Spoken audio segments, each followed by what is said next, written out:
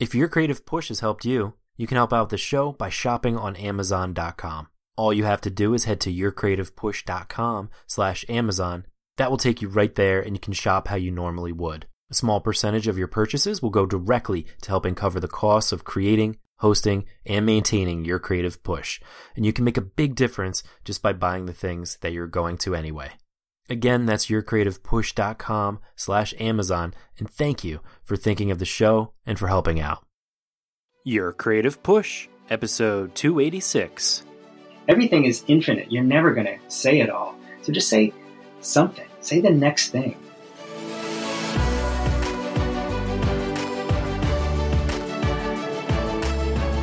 Welcome to Your Creative Push, the podcast that pushes you to pursue your creative passions. I'm your host, Youngman Brown, and my guest today is Tom Hart. Tom is a cartoonist, a New York Times bestselling author, the creator of many graphic novels and books, and he is the executive director of the Sequential Artist Workshop, or SAW, which is a school and arts organization in Gainesville, Florida. And he comes on the show today to tell us all about his artistic and creative journey, including his early love of peanuts, one of my personal favorites, and the exuberance, confusion, and anger that Charles Shultz was able to convey through his characters and how that affected him throughout his artistic journey. He talks about another important influence, Scott McCloud's Understanding Comics, which changed the way that he thought about approaching comics and how he was able to continue working on comics through his initial artistic shortcomings. Tom also talks about following your instincts and how he dealt with adversity, with setbacks and failures in an extremely difficult and frustrating business. Tom gives us a look into his book, How to Say Everything, and how it remained 90% finished for nearly a decade. And the lesson that he learned from that is getting used to putting things behind you and just moving forward. Tom also gives us a look into how SAW started and what its students accomplished throughout the program, and finally, tricking your inner critic into thinking that what you're doing really isn't all that important after all. One of my favorite things about Your Creative Push is when listeners reach out to me saying how the show has influenced them, and also saying how different artists or programs have influenced them, and maybe I should try to connect with those people and try to get them on the show. And this was the case with Tom. One of the listeners reached out and said that the school Sequential Artist Workshop changed her life, and I needed to get Tom on the show if I could, and I'm so glad that she did reach out to me because I had such a fun time talking with Tom. He's a guy that really thinks about all of this creative stuff for a living. So it was great to have him on, and I thoroughly enjoyed my conversation, and I know that you are going to as well. So without further ado, here you go, my conversation with Tom Hart. Tom, welcome to Your Creative Push, man. Hi. Thanks. Thanks so much. Well, thanks for being here.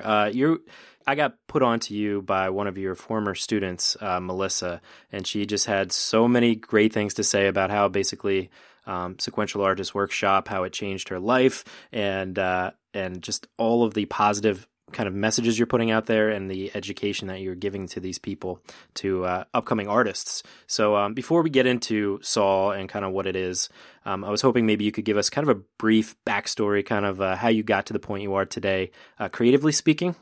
Sure. Well, I'm a cartoonist. I write and draw picture stories or comics or, graphic novels or whatever you call them. And it's pretty much the only thing I'm any good at. If I'm good at that at all, it's the only thing I'm good at. I would say that you are. Oh, thanks. And I think I blame Peanuts, Charlie Brown and Snoopy and all that. When I was, some of my earliest creative memories are tracing and copying Peanuts right out of the newspaper at age 7 or so. It just was a great comic strip, and it really spoke to me in a lot of ways. And I went back as an adult. I mean, I never stopped reading Peanuts, but I went back with sort of adult eyes and looked back and realized that what I think appealed to me was the emotion in it. And I went particularly back to what I would have been reading when I was 7. And I just, looked around at some of these were from around 1976 or so, I suppose. And there's just so much anger in them. And, Peppermint Patty is slugging somebody, and Sally is screaming at somebody, and Lucy is always screaming, and there's just so much anger in it. And I realized that appealed to me. And I think as a kid, it helped me navigate the emotional world. And I think having these emotions, and it wasn't just anger, and I can talk about that, but having these emotions sort of in little boxes, in little contained moments, and having the characters kind of limited too, right? You know, you sort of knew what to expect from Lucy. It's sort of hard to explain, but going back, I realized that emotion and boxes and characters were all what really moved me as a kid, and it never stopped. And when I went backwards and looked at my own work, I found that I was really just mimicking Peanuts in a lot of ways. But I saw that in addition to anger, which I pointed out just because it's very flashy, I think exuberance, confusion, and anger were the three things I saw the most in Peanuts, and that came out the most in my own work. I should say that when I tried to do any comics, they were always lousy. I never had any idea what to do or how to go about it or anything. I think I never really thought about it, actually. That sort of raw emotion that is in Peanuts. And Peanuts was really sophisticated, and it's not just emotional, it's psychological, and it's a lot of other things. But that what grabbed me again as a kid was what I tried to use as a young adult. And so I would have some sort of feeling, right? Some sort of emotion, and I would try and put it somehow into a comic, characters and panels and stuff like that. And it would never work out. I didn't have any tools. It just didn't work. And I went even to the School of Visual Arts in New York City, which was the only place at the time that taught cartooning. And I thought, okay, well, these guys, they'll sort me out. They'll teach me how to make comics or whatever. That experience was pretty disappointing for a number of reasons. I mean, it's too complicated to go into why it was disappointing. But I will say that the main thing was that some of the people around me, there were very, very, very, very sort of separate types, right? There were the guys who really just wanted to draw like, superhero comics, and they really wanted to draw like what they drew was dirty superhero comics, right? And then there were the handful of weirdos, of which I was one, and most of the weirdos were really good at drawing comics, and they were really funny, or they were really imaginative, and they just like let these sort of streams of stories flow out of them. And I never could do that. I think in my entire first year of art school, I think I made 2 pages of comics. I just didn't get it. And it was really, really frustrating. I didn't know what was wrong with me. I dropped out of that school. I moved to Seattle, which is where the comics sort of center at the time was, alternative comics center anyway. Fantagraphics is a big publisher, even still. This would be about 1990, I think. And they had recently moved to Seattle, and there were a lot of older cartoonists there. There were a lot of younger cartoonists there. And so I just said, well, the heck with this art school thing. I'm going to Seattle where the cartoonists are. That was a pretty good idea. I met a lot of cartoonists my own age, 21, 22. And we all really just egged each other on. We sort of like dissected what we liked about each other's stories. We encouraged everyone to do longer stories and etc. But there was still something lacking. Like I still didn't like I would have some sort of thought or some sort of feeling, and it was sort of like just kind of like a top. I would just sort of spin it until the energy ran out, and then just see if it was any good afterwards. I'd look at the page and I'm like, oh, that stinks, or that's pretty good. And if it was pretty good, I'd put it in a mini comic, and I'd take it down to the photocopy place and put it in a little zine with 12 other pages or something. But there were plenty of that were just lousy, and I just didn't have the skills to know how to make a good one. Again, it was just pure energy, but it wasn't like raw. There was no raw talent. The energy wasn't necessarily good. There was no structure. They were just I had no idea. And so at some point, I guess I'm 22, 23 or something like that, and I take a cross-country trip. I sort of by bus, by train, a little bit of everything. And I make my way to Northampton, Massachusetts, which is where Tundra Publishing is. And a friend of mine is a graphic designer there or something. And he shows me an advanced copy of Scott McCloud's Understanding Comics. And so I take it to the train tracks nearby. I just sort of read it on the train tracks, and it blew my mind. And it was so wonderful. And I don't know when I realized this particular way of phrasing it, but I instantly understood that I could use my intellect. You could think about what you were doing. And up till then, I hadn't ever known that. I just thought you were a good artist if you put some stuff down on the page and it was great. That meant you were a good artist. And I was never that. It was just always just full of regret and shame. And I just couldn't figure out why it was so hard for me. When I realized, and for those who don't know this book, it really just breaks down how comics work in a variety of different ways. This is how they work visually. This is how the sort of syntax of the storytelling works. And this is how words and pictures work together. And it was like my mind just fried. It was so wonderful. And I realized oh, okay, you can think about these things. And then I got really interested in thinking about these things. And I still worked from emotion. I still worked from I got these big feelings, these I mentioned anger and confusion and exuberance. I really think that's the cocktail I worked with for a long time. But now I knew I could put those into characters, and I could have characters emote in certain ways, and I could inject situations, and not even just situations, but work on plot. And all this stuff seems very natural, but it wasn't to me. I needed to be told that this art form was made up of moving parts, and you could apply your thinking process to it. So came back from that trip, my mind all abuzz, and I sort of sat down and sitting, standing, running, I don't know, and just worked on my first, this, I want this to be the book that really says who I am. This is the book I want people to know. And so I worked on that for a year or something. And that was a 56-page book, which again, at this late, nowadays, kids are 14 and they're working on 50, 60-page books. But back then it felt like an accomplishment. But that was the first I really sort of managed to get everything sort of in a line a little bit. So there's the emotional content, but there's also the rigor and the craft. So that book was a real important benchmark for me. When I made that book, everything changed because I understood the process better. And that was just a great experience. And from then, that was 20 years ago. From then I've made 1 million books, most of which are still bad, but they're bad for reasons I can actually Stop. They're reasons I can actually dissect and describe. But I was always trying to try new things. After I understood that much of the process, I'd be like, okay, so what if we change the structure a little bit? Or what if I try to go a little deeper with this kind of character development? Or what if I try something a little stranger with the way the characters interact? Or what if I sort of fracture time? I did all sorts of playful things with story.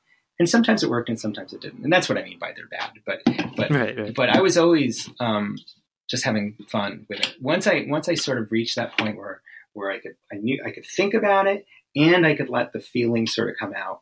Once those two things were sort of working in tandem, I was really happily prolific and productive. And I think that's when I finally found that the passion that I had at age 7 or whatever, that I could keep, that I could really keep it alongside of me for a long time. Yeah, and it's really interesting, in that story. It's great to be able to experiment once you get your feet under you. But my question is because we talk about the gap a lot in this show, having a taste for something that's really good. And for you had that at an early age, and it can be really discouraging when you have that gap, when you know how good things can be and your skill set just isn't there yet. So my question is from such an early age, realizing the emotionality of something as simple as Peanuts cartoons and realizing that that's where the heart of it is, Mm-hmm. How did that not discourage you? How did you just keep trying without, quitting until you finally did get your feet under you? Yeah, well, that's a good question. There's so many moving parts in comics. There's, there's the writing and the drawing, but there's also creating characters that have a certain vitality to them, and there's even language and stuff. And so there's so many things to have a gap about. And so I was always very tenacious, and I always believed that I was doing something that that was kind of new. In that, a lot of people who create, at least for a long period of time, they create the things that they'd like to see, because those things don't exist. You hear this from musicians and from writers and from all sorts of people. And so I tried to create the things that I wanted to exist. And I was very inspired by, we talked about that emotionality or whatever. And a prime influence at that time period was Julie Doucet, who actually, I think it's actually pronounced Doucet, but she's a great cartoonist who's really raw on the page, but really draws really beautifully and has this really interesting craft to it. And she was probably the closest, I'd sort of outgrown Charles Shultz and Peanuts at this point. And now I'm, in my early 20s and trying to get an edge, And so Julie was probably the closest. So if I was going to say, where's this gap? What am I idolizing? And what am I trying to reach? It would probably be something like her work. And it's weird. I think I just believed in myself. I think I just believed, and it might be a sort of wiring thing. I sort of like most people, and I want to know what they have to say. And I sort of trusted that if I was speaking honestly but also playfully, that people would want to read it or see it, or at least it was worth something. It was worth putting out into the world. And I know I haven't answered your question about the gap, and the reason is because the biggest gap is for me was and remains in the visuals. And if you and your listeners talk about that often, then you probably know that the remedy is often suggested to just do lots of work. And I totally believe that. And the more work I did, the better I got at all of those things. But I think I got better at certain things quicker. I think I got better at storytelling at a different rate than I got better at drawing. And so there's still this gap with drawing that I don't, that I really feel profoundly, and I'm never going to close that gap. But there also has to be a point where you realize, like, okay, this is what I have to work with.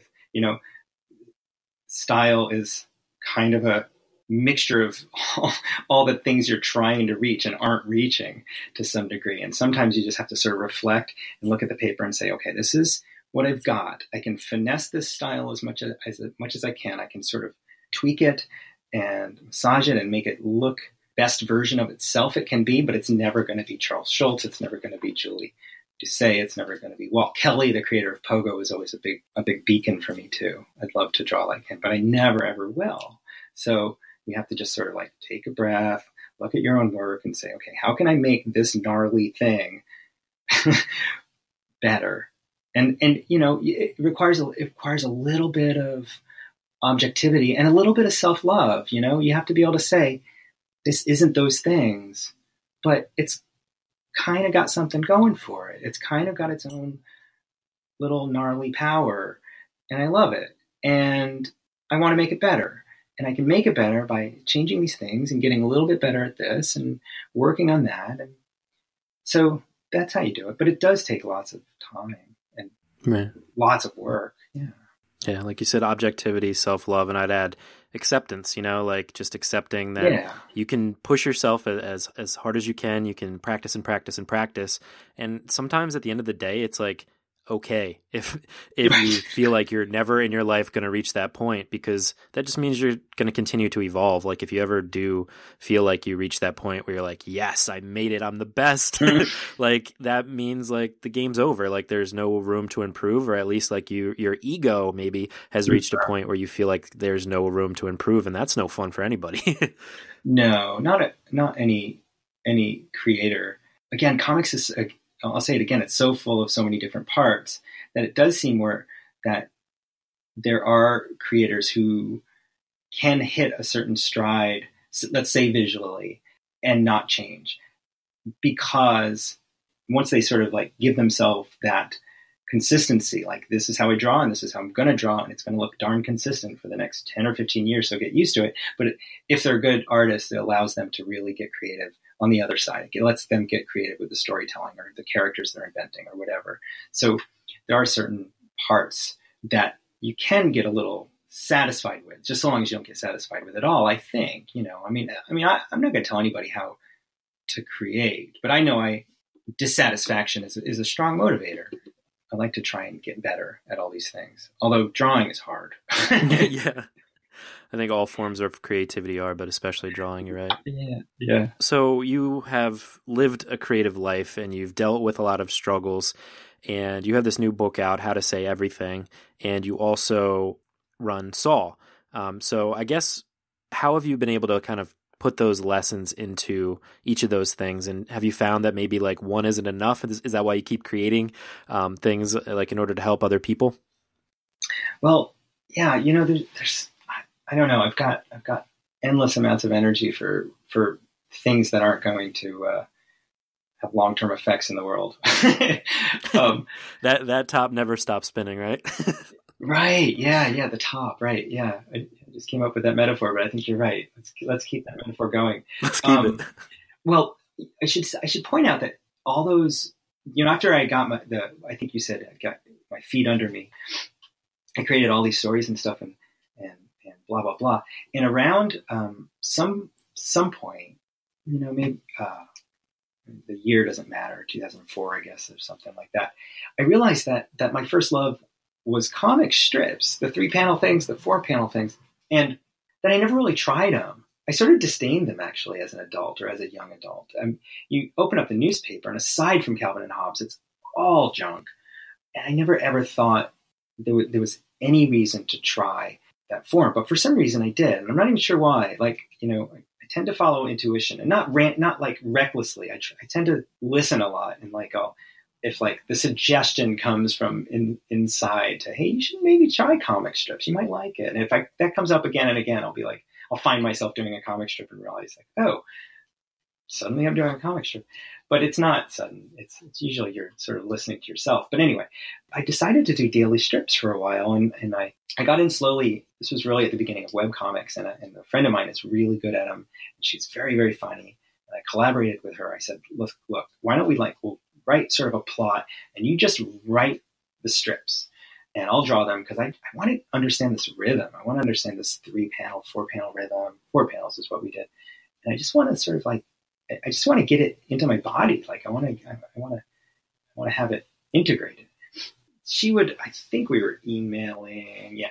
So I think she would email like 3 or 4 at a time, and I would just do my best to keep them up. 5 a week, I think we did. And, it's good to have a partner. It's good to have a partner keeping you accountable. It's like, here's my half. Where's your half? It's huge. Yeah. Anyway, so we did that, I think, for 8 months or something. And then I was like, okay, training wheels off. I'm going to do this on my own. And I did my own Hutch Owen character. That was a character I invented in 94. And I'd done a bunch of stories with. I said, he's going to be a comic strip, and I'm going to do 2 things. One is I'm going to do this and have a lot of fun with it. And 2, I'm going to sell it to the syndicates, and they're going to think I'm brilliant and pay me lots of money. So, I like both of those plans, by the way. Well, we'll see where this winds up.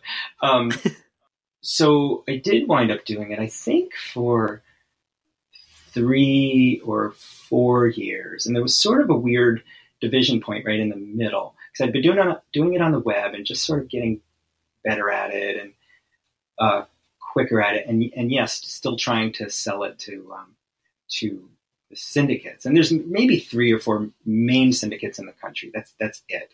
And so basically knocking on those doors again, over and over again. But the funny thing is that the person who is editor-in-chief of one of them is a good friend of mine, like a good friend. And so I'd be like, hey, Brendan, you should buy my strip. Mm-hmm. And he was like, well, it's just not appropriate for the newspapers. The newspapers aren't going to buy it, and blah, blah, blah. And so that didn't deter me. And what happened at that midway point is I actually managed to sell it to 2 commuter papers in New York and Boston called the Metro. And this was the Metro is like out of Norway or something. It is a European commuter paper, and they were just trying to, I think there's one in Philly actually, and they were just trying to get into the American market. And so they didn't exactly have a big plan.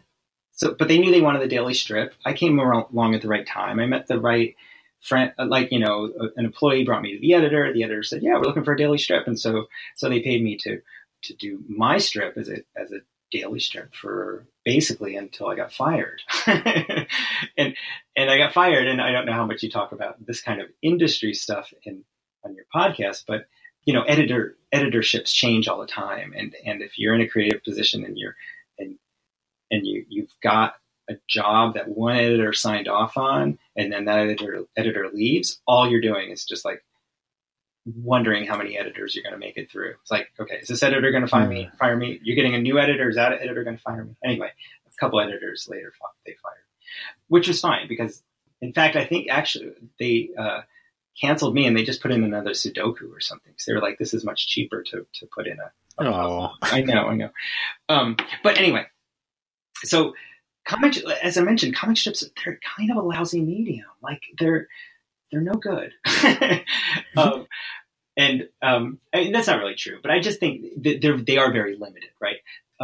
Both, especially if you're trying to sell them to a wide audience, you're going to be very limited to a certain kind of mainstream sensibility. And also they're limited in scope. They're 4 panels and the characters don't tend to change that much. So they are very limited. And I previously set my sights differently, but I was having a lot of fun with comics. The crazy thing was I should have felt like I was set free when I got fired from that. And instead, I felt myself like just not done yet with that form. And again, like I said, I sort of go by intuition a lot, and it's not, why not? What other guide do I have? And so something was telling me, do more strips. You're really enjoying this. And I did enjoy it a lot. And I enjoyed the pressure. I enjoyed the deadlines. I enjoyed I know you guys talk a lot about the critic inside you, and that critic barely has time to get to the table if you're doing a daily strip.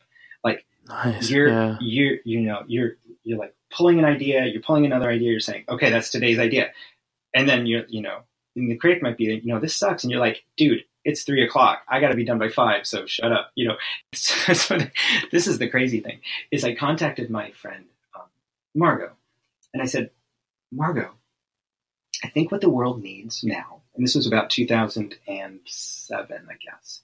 And Margot is half Palestinian. She was raised in California, but her dad is Palestinian. And I said, Margot, what the world needs now is a family-friendly Arab-American comic strip written and drawn by you and based on your life experiences. And she said, you're crazy. And I said, think about it. And then she called me back a couple of days later and she said, okay, I thought about it. Let's try it. And the crazy thing is we wrote and sketched like maybe 2 weeks worth of strips. I brought it to that same editor friend of mine. And he said, bring me 2 more weeks of strips and we'll sign a contract. It was that easy. Wow. And I was like, what? You. So how that system works is that you sort of work with the editor in really tight, a lot of back and forth, a lot of dialogue. And you work with him or her to develop the strip and get a real good solid backlog of like 9 months worth of strips before they start trying to sell it to the newspapers so that they can see, here's where the strip is, here's where the characters are, here's 6 months of the strip, et cetera, et cetera. So we did all that for 8 or 9 months or something. So finally we're done. And now it's just a sort of waiting game. Let's see, like the strips are done. Let's just see how it goes as far as the sales to the newspapers go. That's when the economy collapses, like October 2008. Bam. Yay. Yay. That's right when I graduated college. Oh my God, I'm so sorry. It was a fun time for all. Sorry for all of us. Sorry for you too. Sorry for you too. So these salespeople, they go out, and as far as I know, they're still driving around in, like, this is how it's done these days. Like, they still drive from paper to paper with, like, portfolios full of comic strips, like, even in 2008. It's not online. It's not, I mean, I'm sure there's follow-ups and stuff, but I still think they go door to door. And anyway, they're like, we have this family-friendly Arab American strip by these two weirdos, and the newspapers are all like, you're crazy, and we need to pay less for Blondie and Hagar the Horrible because we're going broke here. So it was a bad time to launch a new strip like that. The strip didn't really launch. We had that huge backlog, but it pretty much just never launched in the papers. And I was left like, still, you know what? Let's use that metaphor again. I was still spinning like a top. I was like, there was so much there in that process of making comic strips that at this point, I'd probably done it for 4 years pretty regularly. And I just loved that process so much. I wrote 85% of How to Say Everything probably in 3 or 4 months. I just sort of like documented everything I did, everything I believed, everything that kept me going, everything that inspired me. And so by early 2009, that book was mostly done. And then I tinkered with it for 8 years or something. And finally, I did, between that period and finishing it, I did tons of other stuff. But always it was sitting there like, why isn't this finished? Why didn't you finish this? Like sometimes I was waiting for the right piece of art, or I was waiting just to sort of flesh out a couple paragraphs. And I mean, it was really 85, it might've been 90 to 95% done, maybe 90. And then eventually I was like, this is crazy, Tom. You have to be a person who finishes something. Anything that didn't have an image, I just threw out. Like, I work in InDesign. It's a computer program that's for laying out books and stuff. And so if there was an empty box that said image to come, I just threw out the box, no image.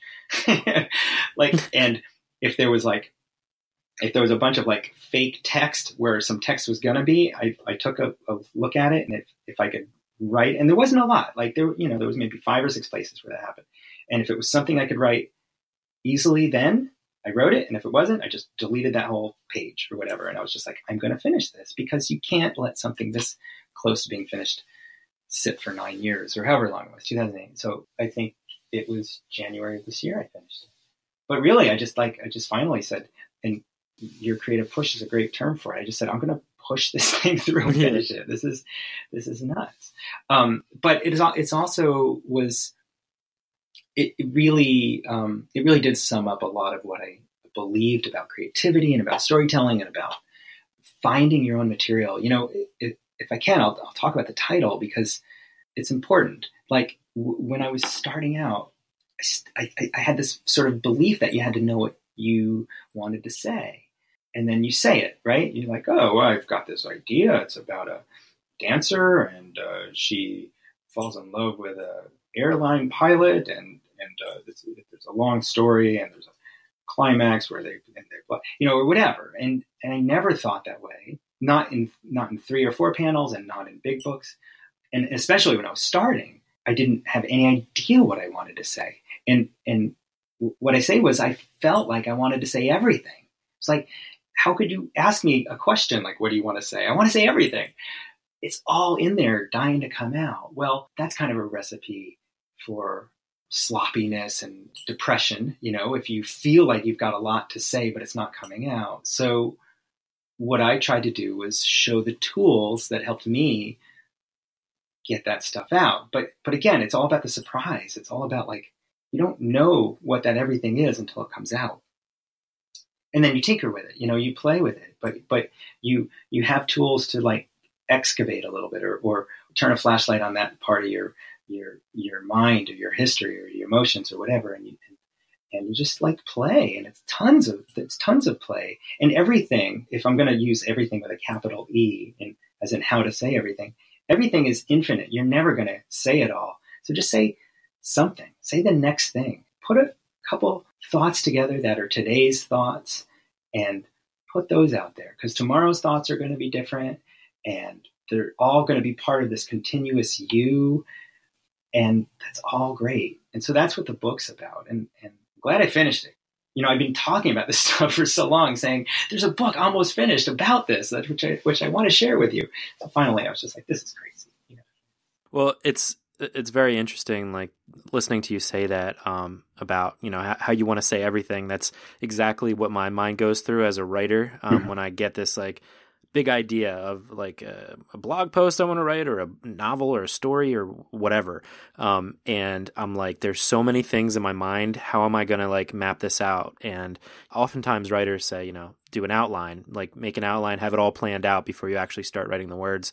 But I am the opposite. I need to do exactly what you said, is just write something, write that first idea down and then see kind of where it goes. And for me, it is like spinning a top and then just going while the ideas are flowing, trying to get them down as quickly as possible. And that's my outlining, is writing my first draft. That's what works for me. But all of those ideas in your head can stop you in your tracks and can sometimes they've stopped me from creating for years, sometimes from writing that one thing I know I needed to write.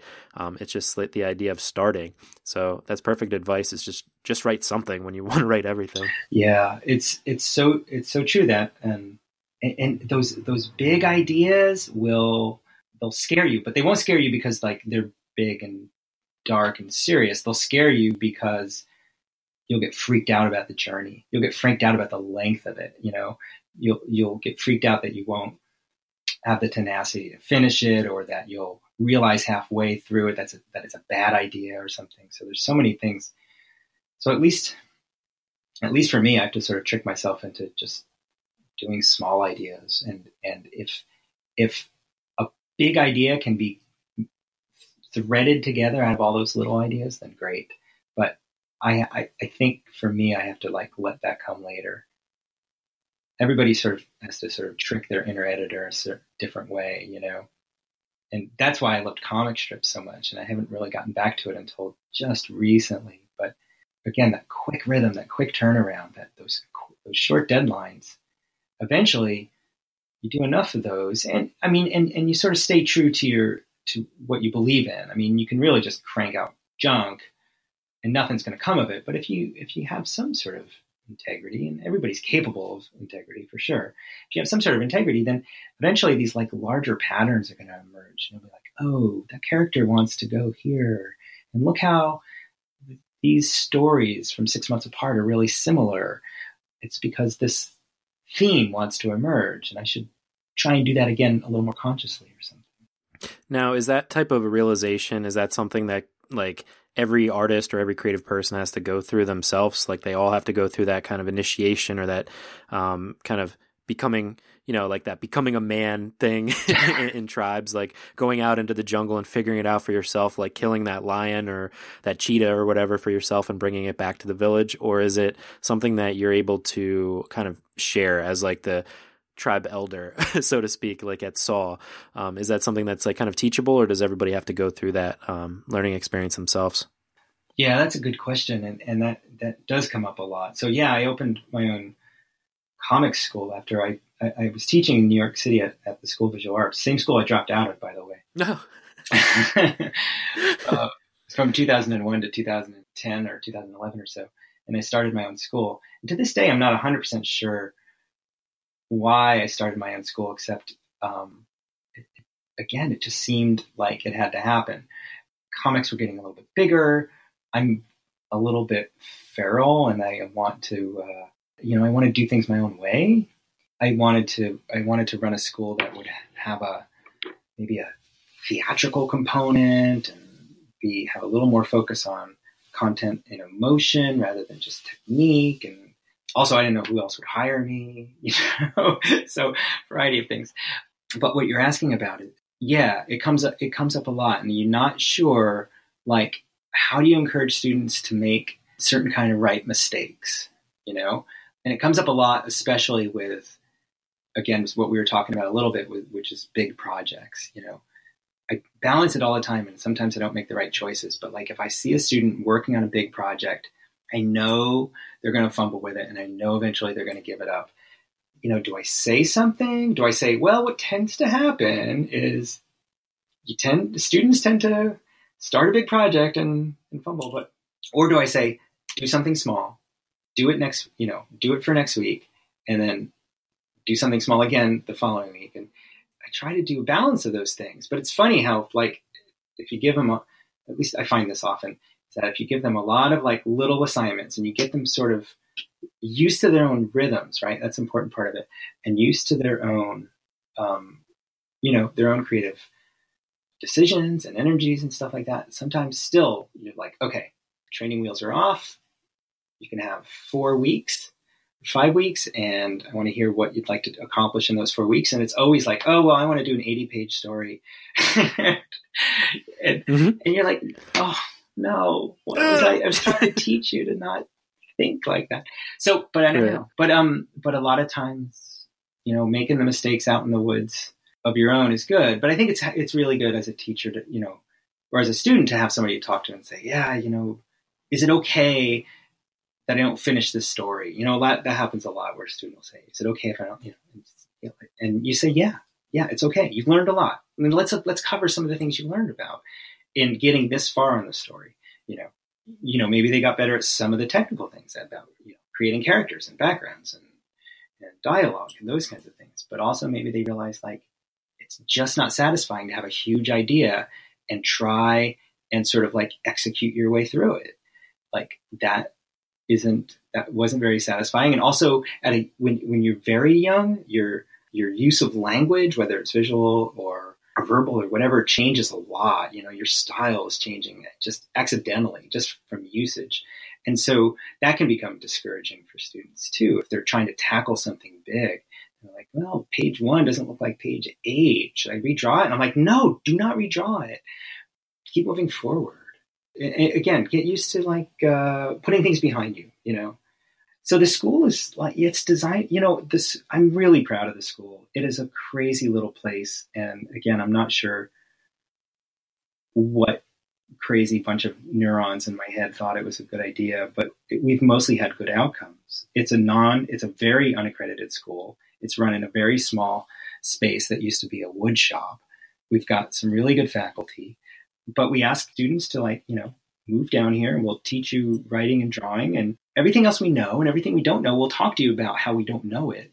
And it's you know, a little bit, the space is tight, the quarters are tight, everybody gets to know each other really well. And at the end, you don't get a degree or anything, but hopefully you know what, you know, I'll be honest, we've had a lot of people say we've changed their life. And I don't know, you know, were they just at a point in their young creative life and just any intense experience would have changed their life? Probably. Yeah. And that's cool. But I know, I think we specifically have changed a couple that is because of our particular energy. And when I say I'm mostly talking about myself and my co-teacher whose name is Justine. And she's like, I'm the sort of like writing and storytelling and everything you have inside of you is great and just let it come out. I'm that guy. And she's like, she's like the technician and the craft, and you're setting your standards too low and you should try and be better. And I know you can be better and you know you can be better. So we're this really interesting dynamic. And I think that particular dynamic, and also, you know, we're pretty good, like I'm a pretty good writer and she's an excellent artist. I can speak objectively about how incredible she is. So, you know, we also have that skill, but also like Justine suffers in a way I don't. She suffers from intense OCD and anxiety, and she's actually worked it into her curriculum once a year now. She like has an anxiety and OCD lecture because so many of the students have it, you know, and they get so much out of it. And I don't think that happens in too many other schools. It's because we have this weird informal school where we can talk about those things. So anyway, I'm really proud of the school. It's a strange little beast in a strange little state or strange big state, Florida. We've done a lot of good, and we've had a lot of people write back to us. Even students who are like a little bit inattentive have written us letters saying, you know, what you guys taught me was so good, and I'm sorry I was inattentive. But I now look back on it, and every day I think about it, and so valuable. And people have said, you know, I probably would have quit if I hadn't gone through that year with you guys. Yeah, so we're really proud of that. Yeah, I think that's maybe one of the downfalls. I don't know if downfalls is the right word, but one of the problems maybe with schools in general, maybe not just art schools, just education, especially maybe in America, is like there's not that like realness to it. Like where, okay, let's talk about real life issues right now. Like, not like, let's talk about who is the fifth president. Let's, all those things are important and good, but there's not that much like life education where like, this is how you don't build credit card debt, or this is how you save money, or any type, like insert any type of real world use cases. There's a lot of ways that the education system, I think, fails people. And when you can have an education type of setting where the people are like, all right, let's have real talk right now. Like, this is what I suffer from. Like, I have OCD, or I'm incredibly lazy, or here's how you sell work. I mean, there's so many different ways that you can get real with people. And when you can have that kind of a system where it's like, all right, let me just share everything I know. And like you said, when you don't know something, like, let's talk about that too. I think it's really important, rather than having this like holier than thou type of mindset. Yeah, you know sure. what I mean? Or working through some rote curriculum or something. Or, this is what you say about getting work, managing your time and stuff like that. And don't mention that people are sometimes lazy, and don't mention that sometimes you don't get work, and don't mention that there's no money in the arts. That's the catalog for our school says you're going to get lots of jobs, Right. So we're not that school for sure. We actually, I moved away from New York City in part to remove myself from the commercial world, because I was so stressed out by it. I was so needing to plug myself into it. I was so even just subconsciously trying to plug myself into it, even when I wasn't actively trying to like pitch something or something. And finally, I reached this point here in Gainesville where I know commercial aspirations. I'm actually keep them away. I want to do the work, and I'll share it with whoever's game. Art schools especially will certainly sell you on the valuable careers you're going to wind up with afterwards. And I always believed that art was something you did because it felt like something you needed to do. There was something in your spirit or in your head that was just saying, hey, put me on the page, put me on the canvas, whatever. And it's true that our culture likes stories and likes some forms of art.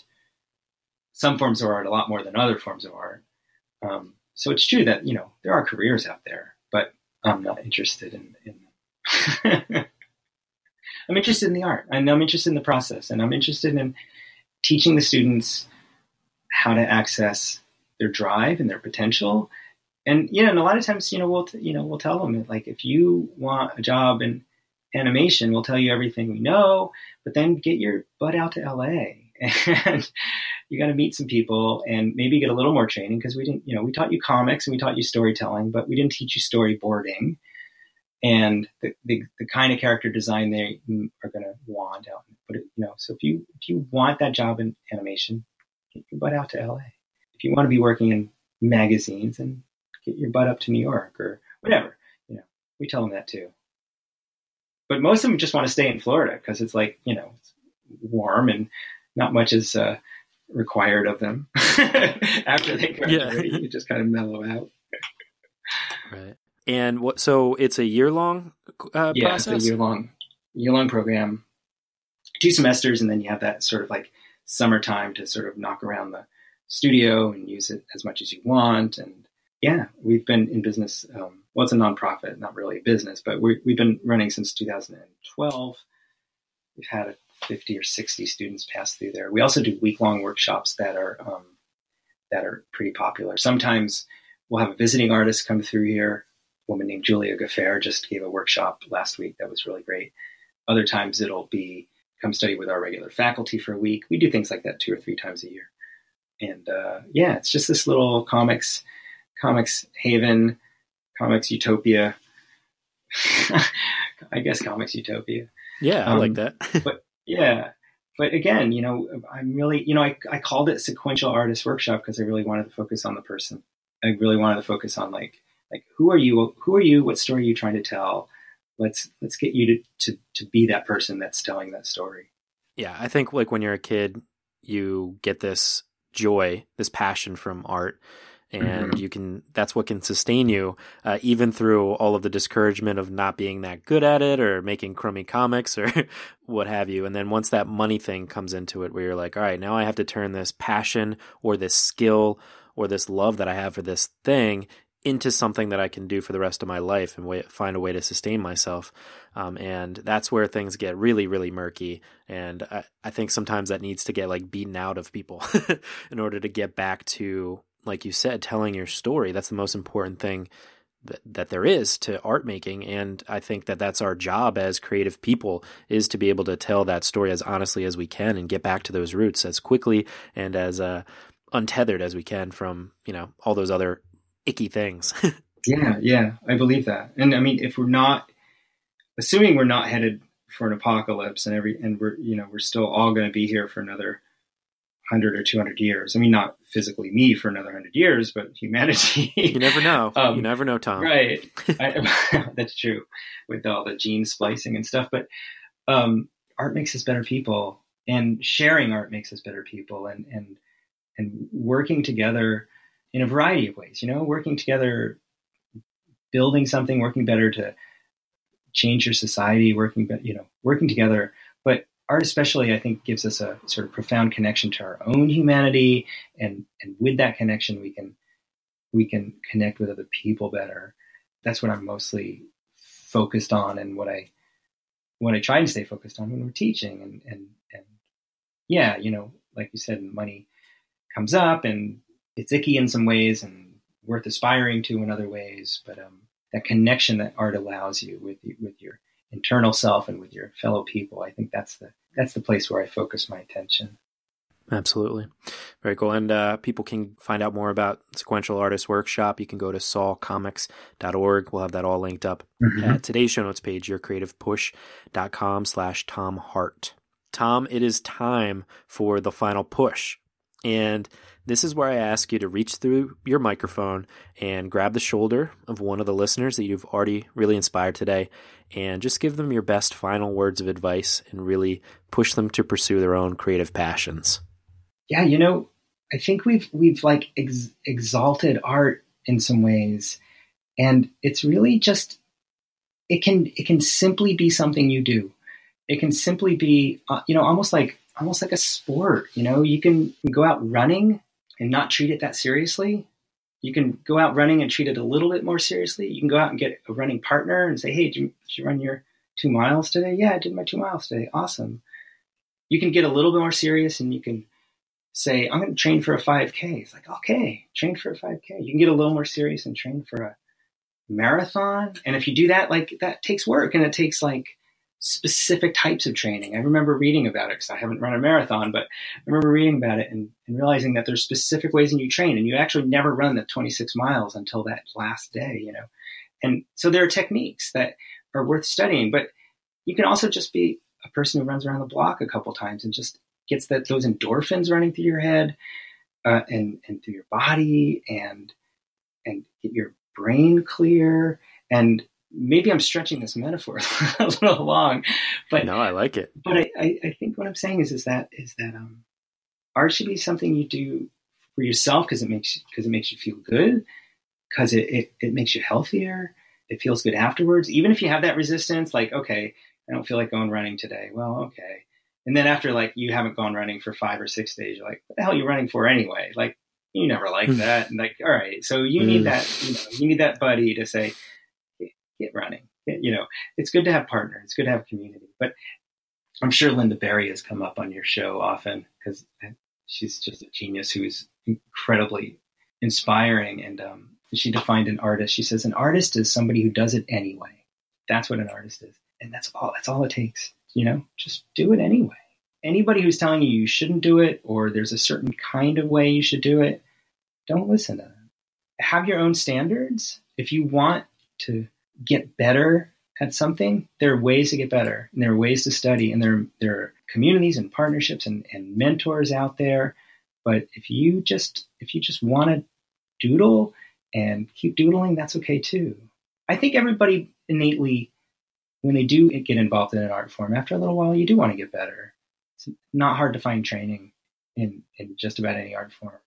But, again, like there was a certain point a few years back, I took up the piano. It wasn't because I thought I was going to be a good piano player. I just thought, well, what's it like to play piano? And here's an interesting thing. My teacher didn't know this, but I knew going in, I had maybe 3 months in me. Like I was going to try it for 3 months and then get out. But I think my teacher really wanted me to strive harder, like really get those finger techniques down a little harder. And I was like, well, I'm just playing, I just want to see what it feels like to touch the keys and to make a couple notes. But there's a part of me that has done that now. There's a part of me that says, if I ever want to try that again, I've at least reached point one. And I can do that probably. I just need to find the will for it. But I've got other things going on and it's okay. I mean, it's all okay. I think that's it, It's let it be okay. And, and we talked about the critic and the resistance and stuff like that. And sometimes you have to outwit it. And sometimes you need your friends to kick you in the butt a little bit. Sometimes you need to work fast in order to outwit it. And sometimes maybe you can train it just to not take itself so seriously too. To be truthful, that's one way in which I trick it, in that I fostered a certain kind of chaos in my process, which allows the critic to think it's not, things I'm doing aren't really important. I'm sort of like picking random bits a lot of times, especially when I was doing comic strips, like this and that, and they don't really match up. So I'm not really serious about it, or at least that's what I'm telling my critic, right? That's what I'm telling the internal critic. But there are ways, if you practice that long enough, that the voice does calm down a little bit. That voice starts to think that what you're doing isn't that important, because it isn't. It's beautiful, but it's not going to no one knows what the critic thinks is going to happen, right? What's going to happen if you fail at this art thing you're trying? Well, what? Everyone's going to laugh at you. God's going to put his thumb on you and press you into the ground and squash you. Like, none of these things are going to happen.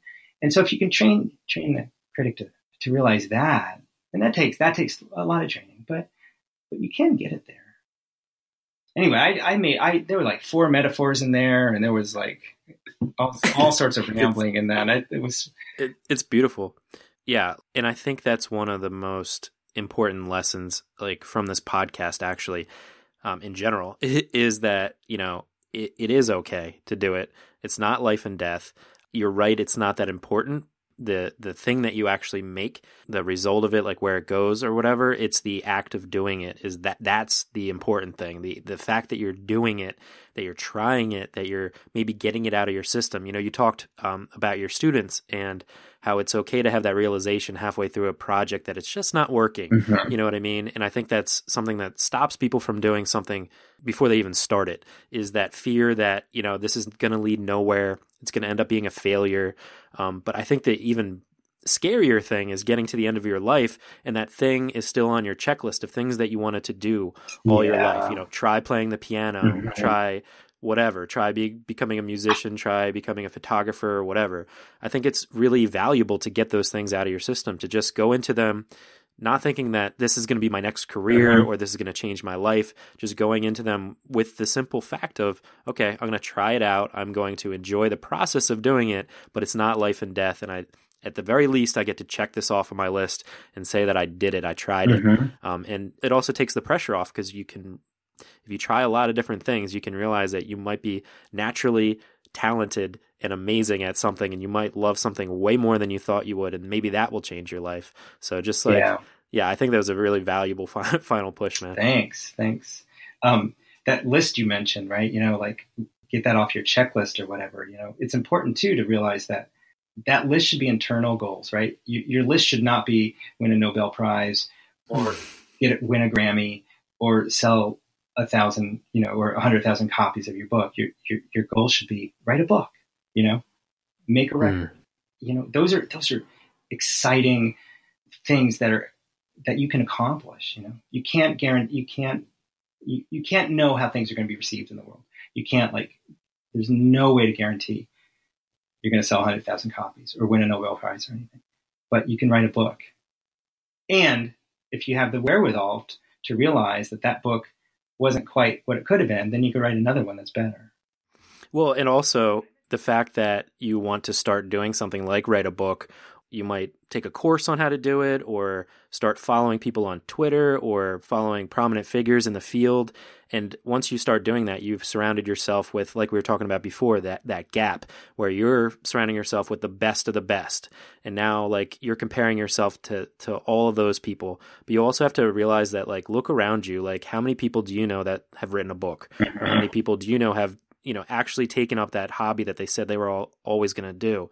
Like, compare yourself to that, or compare yourself to the other, infinite versions of yourself that there could be right. that did not do that thing, that did not start checking things off of their list. Right. Compare yourself to that rather than to the top. You know what I mean? I think that's a much more healthier way to kind of approach it. Oh, that's so hard and so important. And, so tough. Yeah. And then, with social media and everything, it's just so hard to do. But yeah. My friend Keith says, don't look just keep swimming ahead and don't look at that in that next lane, Right. Can I mention my online courses? Oh, please do. Because they're a big part of what I'm doing at SAW. So there's an online link to the courses, but important because we mentioned how to say everything, and that's actually a free download at my online site. So, oh, nice. Yeah, all 192 pages. If you can make it through it, it's a free download. But I do lots of online courses, and the one probably most related to what we're talking about is called Storytelling Flow, and it's really just designed to get you. It's designed to get you throwing ideas at yourself, kind of so fast that you don't even realize what you've done until you've done it, and it's a surprising story, and that's what I try and get out of people. It's a really fun course. Nice. Can we link that specifically in the show notes page? Sure. I'll send you a link to that if you like. Cool. We will link that up then at the show notes page. Again, yourcreativepush.com/Tom Hart, TOMHART. Tom, thank you so much, man. I know that your school and your books, but your school specifically, because that's what I have experience with my listeners that love it and did say that it changed their life. So bravo to you for that. And I can't wait to see who else comes out of your program. Cool. Well, thank you very, very, very much. Thanks. And thanks for your great podcast. Thanks for just keeping people inspired. It's really important. Oh, you're welcome. Cool. Very cool. All right. And again, the link is sawcomics.org. And again, at today's show notes page, you can find all of those links. Tom, thanks again, man. All right. Thanks. My thanks once again to Tom for coming on the show.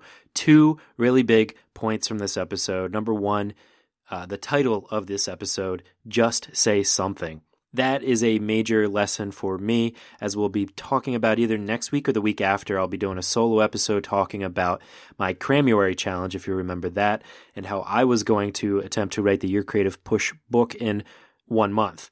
There were many different reasons why I decided to postpone that, but one of the main reasons is why so many people are held back from writing a book or starting a major, giant project is the fact that you want to say everything. How am I supposed to capture almost 300 episodes worth of content, of lessons, of things that we've talked about, of stories we've heard, of ways to get past our resistances and reminders that we need to do this on a daily basis to get to our creative passions? How am I supposed to compile that into one book? I want to say everything. And it's so hard to start and just say something when you have everything on your mind. But it's so important, and such an important reminder from Tom in this episode, that you just need to say something. You need to start somewhere. You need to find that first step, that first talking point, that first utterance of your voice. Just get it out there and start saying that one thing. And the funny thing is that sometimes you can say everything you need in just that something, or you can realize that one something captures so much more than you thought it would, or it takes you in a direction that you never thought you would have gone. Ask yourself, how often have you stopped and just waited and waited and waited to say something because of the fact that what you wanted to say you thought was too big of a thing, it was too big of a project, or it was maybe beyond you? Maybe you felt that you didn't have the authority to speak on such a topic. But let me just tell you that as long as you're a human being living in this world, you do have the authority to talk on any subject, to give your own unique perspective on it, and to say your piece. just say something.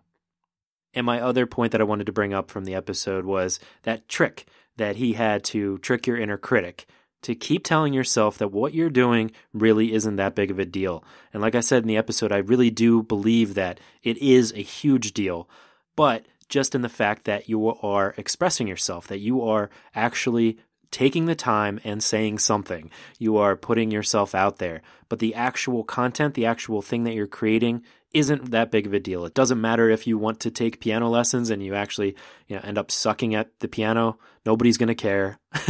If you want to write a poem and you never wrote a poem before and you suck at it, nobody's going to care. If you want to knit a scarf and it comes out to just be a bunch of threads that are that you just kind of throw over yourself, nobody's going to care. It's okay. The important thing is that you just do it, and it's okay to just do art, to just have it be something that you do, like playing video games or like watching TV. It's okay for it to just be something that you do. Take some of that pressure off and convince your inner critic that it is not a big deal, because guess what? It actually is not a big deal if you screw up. It's not going to change your place in the world, except for the fact that you're actually doing something that you enjoy. Like Tom said, God's thumb isn't going to come down and press you and smush you into the ground because you happen to suck at this thing. But in fact, the opposite is actually going to be true, and you're going to actually kind of be raised up a little bit. You're going to feel a lot lighter, especially when you realize that it is not a big deal and that you can just have this be something that you do. And when you do that, and you can also experiment with many different things, like Tom and I said in the episode, you'll also be able to find things that you actually truly love that you never thought you would actually have a talent for, a knack for, or a love for. Take some of that pressure off. Tell your inner critic that, what I'm about to do isn't a huge deal. Let's have some fun with it. And I think that you will be a much happier and a much better creative person for it. So again, big thank you to Tom for those two very important lessons among many other lessons from this episode. Again, you can head to his website, tomhart.net, or on today's show notes page, we'll have it linked up where you can get how to say everything for free at today's show notes page, yourcreativepush.com/286. But that is all I've got for you today, so hopefully you were inspired to go and get your work done. So go and get it done.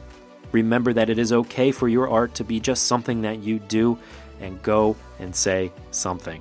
I love you all so much. Go get some amazing work done, and we will see you next time. Bye. Never miss a push. Head to yourcreativepush.com/subscribe to find the easiest way for you to subscribe to the podcast.